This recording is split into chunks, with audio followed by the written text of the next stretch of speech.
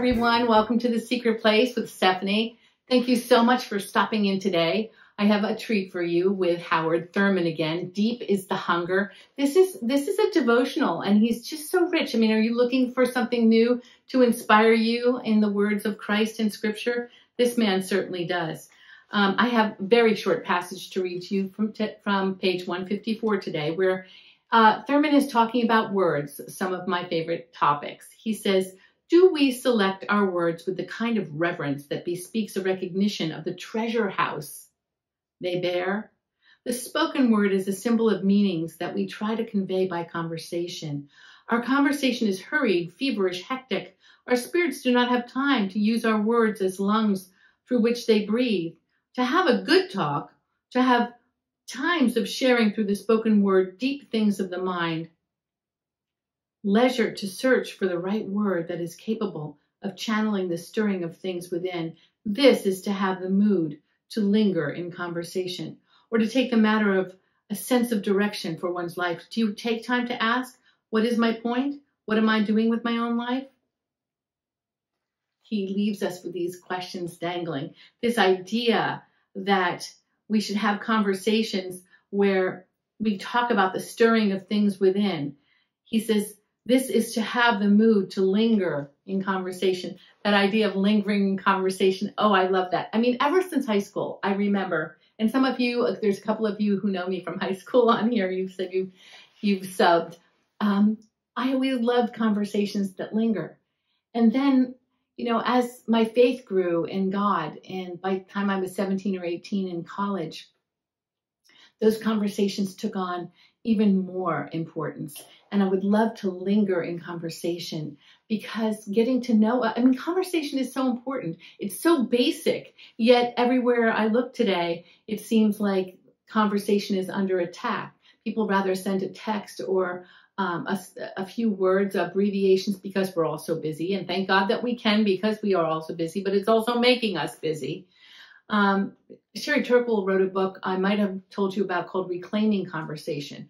I think that's a brilliant title. We need to not look at conversation as a luxury, like, well, I'll have a good long conversation with her or with him when we have the time. That should be rare. And I'm saying should. I'm using the word should, because lingering in conversation helps us develop and process the ideas we have, the problems we have, the dreams, the thoughts, the issues, everything that's going on in life. Conversations help us to process that. Now, of course, prayer is a conversation with God, and we need to have those, but we really need to have conversations that linger with other people, with our friends, with our family, with folks that we're just getting to know. Of course, this is the way we get to know them better and maybe become friends with them. We are in such a high moment here of talking about, in our culture, talking about artificial intelligence and bots and all the ways that these tools of technology can help us become more efficient. I just like to take a day and pack them all into a big bag and kick those efficiencies down the road and say, no, here's a day just for conversation. Here's a day where we gather and we have a little tea and cookies, or we have a meal together, or we just meet for coffee and we converse and we let those conversations linger. I'm telling you something. This crisis that is going on in loneliness that we hear about all the time, the crisis in mental health. I just read that the Surgeon General of the United States sent out an 85-page report about the latest public health crisis that goes along with obesity and with smoking. And do you know what that is? That's loneliness. People are isolating. Loneliness is not about not having people around. We've talked about this before, right? It's about not being able to be with people who know you or want to know you or see you. And this happens when we have conversations. It's much more likely to happen when we have conversations. I'm thinking also of an album project by Sarah Groves, an album called Conversations.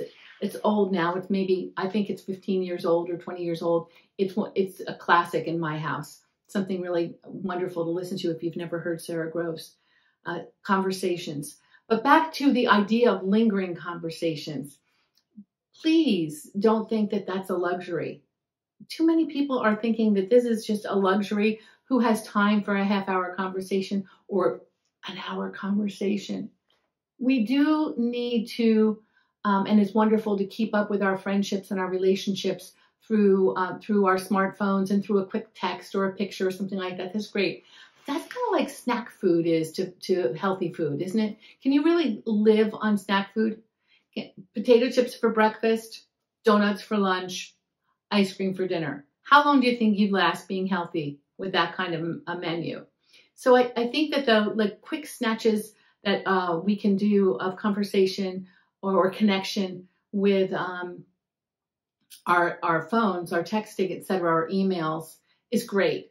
But let not that be like our main fare for friendship and connections. We need conversations. Conversations are good. Step out into one this week, a special, unexpected one, okay? Will you? Leave me a comment or a question. Just say hello. I'm so glad you're here. And I'm going to say goodbye right now and wish you a very good week. Bless you. Stephanie Bennett saying bye-bye here in The Secret Place.